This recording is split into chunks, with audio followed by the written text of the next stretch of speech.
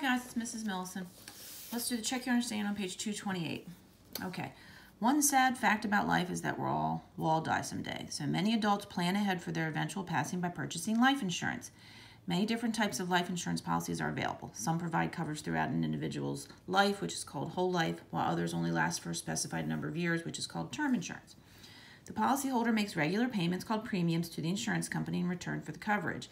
When the insured person dies, a payment is made to designated family members or other beneficiaries. How do insurance companies decide how much to charge for life insurance?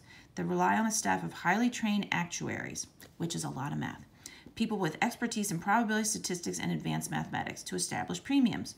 For an individual who wants to buy life insurance, the premiums will depend on the type and amount of the policy, as well as personal characteristics like age, sex, and health status. The table below shows monthly premiums for a 10-year term life insurance policy worth $1 million, okay? So, of course, if you're 40 years old, the likelihood that you're going to die is a lot less, so it's cheaper. The older you get, the more expensive it is, okay? The output shows 3 possible models for predicting a monthly premium from age, okay? Option 1 is based on the original data, okay? So let's look at option 1. So when we did a scatter plot of age against premium, we saw that it was a bit of a curve, okay?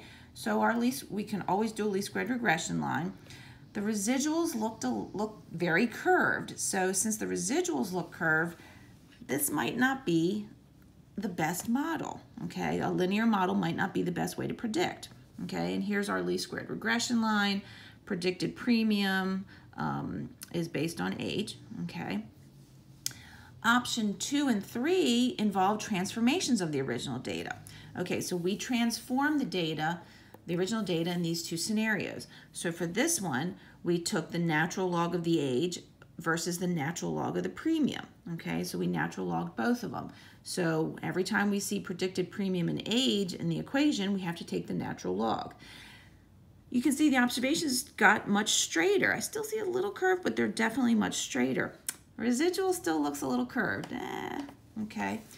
The third option, let's see, we took age against the natural log of the premium. So in our least squared regression line, we only have to natural log premium. Now this data is much straighter, okay? My gosh, it's very straight. And the residual, I don't see a curve, okay? It's kind of up and down, up and down, up and down. So this is looking pretty good, okay? So let's see what we're supposed to do here. Each set of output includes a scatter plot, least squared regression line, and a residual. All right, we've already talked about those. Let's use each model to predict how much a 58-year-old would pay for such a policy. So I know I have to take 58 and plug it in for the age in all of these equations. Okay, so let's do that first. Can you guys see that? I know the book kind of causes a glare, or shadow rather. All right, option 1. Oops. Option 1, there's my least squared regression line for option 1. So I'm going to do premium, predicted premium is negative 343 plus 8.63 times the age, okay? So there's my X and there's my predicted Y.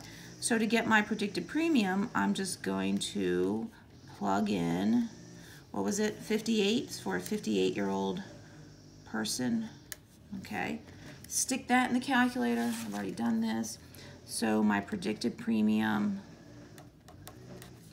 is going to be $157.54, okay? And you're like, yeah, that prediction seems pretty good. Who knows, whatever. Okay, option 2. Option 2, my equation involves the natural log of the premium and the natural log of the age. So now I have to do natural log of premium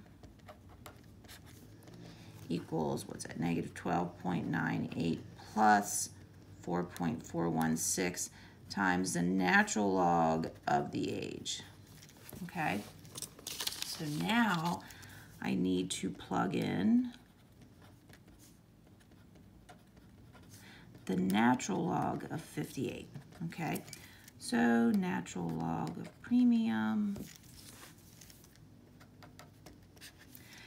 put that in the calculator, and you have a natural log button right here. Okay, natural log button is right here. So I'll throw this one in. Negative 12.98 plus 4.416 times the natural log of 58, and I get this, 4.9509. We'll just do a couple decimals. Now, hopefully you remember in logs that natural log is a base e, so I can rewrite this as an exponential. E to the power of 4.9509 equals the predicted premium. Throw that in the calculator. We've got a little E button. Where's our E? There it is. We have to do second E, or second natural log, so it brings E to the power. I'm just going to go up and grab that, okay, so I won't even have any rounding, and that is 141.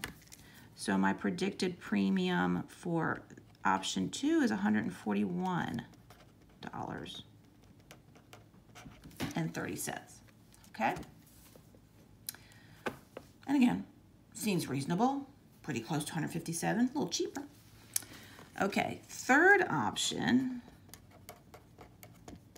back up to the book. Third option, I kept the age, but I natural logged the premium. So there is my equation. So natural log of the predicted premium equals, what is that? Negative 0.063 plus 0.0859 times the age. Okay, let me come down here and plug that in. So again, I just have to plug in the age, which was 58. And let me write all this down.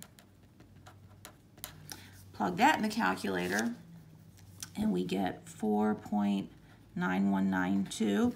And again, I got to rewrite this as an exponential to solve for the premium. So base of a natural log is E. So E to the 4.9192 equals the predicted premium. Okay. I'm going to throw this in the calculator so I get it exact. And I get 0.063 plus 0.059 times 58. Okay.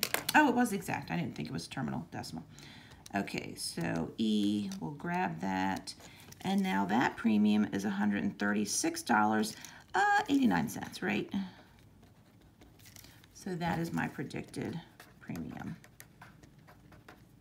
Again, they all seem relatively reasonable, okay? This last one is the cheapest. Don't know if that's the best, okay?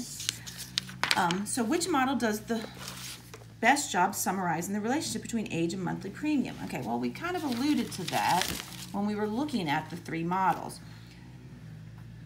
Too much of a pattern in the residuals here. This is a nice residual, okay? Plus, if you look at your scatter plot, this looks the most, has the strongest linear relationship or correlation. Well, if you look at it, it's got a correlation of 1.00. This correlation of 0.99 and 0.90, they're not bad, but boy, that is a whole lot better. That's perfect, right?